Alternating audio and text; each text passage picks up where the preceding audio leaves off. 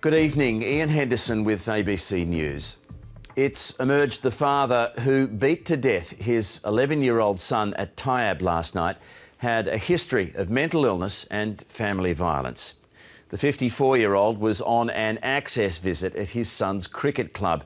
He was shot by police after he lunged at them with a knife and later died in hospital. The boy's grieving mother said he trusted his father and loved him despite his problems.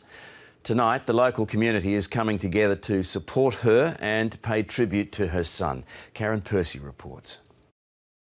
Luke Batty loved playing cricket, and it was at cricket training here at the Tyabb Oval on the Mornington Peninsula where he died at the hands of his 54-year-old father during a weekly access visit.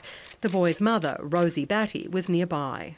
Screaming, get an ambulance, this is bad, this is really, really bad. And for some reason, from what I could see, was Luke had been injured. I thought it was an accident.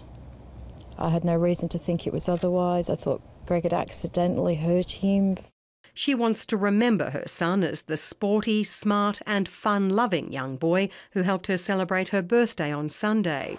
An intervention order was in place against the father, who was mentally ill and had been homeless from time to time. When police tried to subdue him with capsicum spray, he lunged at them with a knife. He was shot and died later in hospital.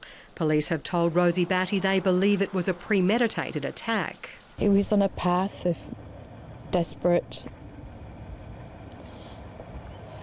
No one loved Luke more than Greg, his father. At Tyabb Oval today, flowers were laid in Luke Batty's honour. Some people knew him, others were strangers, moved to do something. It's just hard to comprehend. It's beyond words for me.